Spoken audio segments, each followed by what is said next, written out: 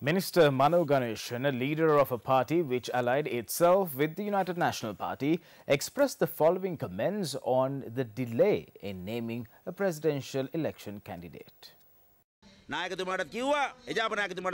We spoke with the leadership of the UNP and the deputy leader as well. We spoke to the other leaders as well. We will no longer speak on this with the UNP leaders. I believe the leaders of the other parties share my stance. They would be wise to think because there is no point in talking. They must complete their task.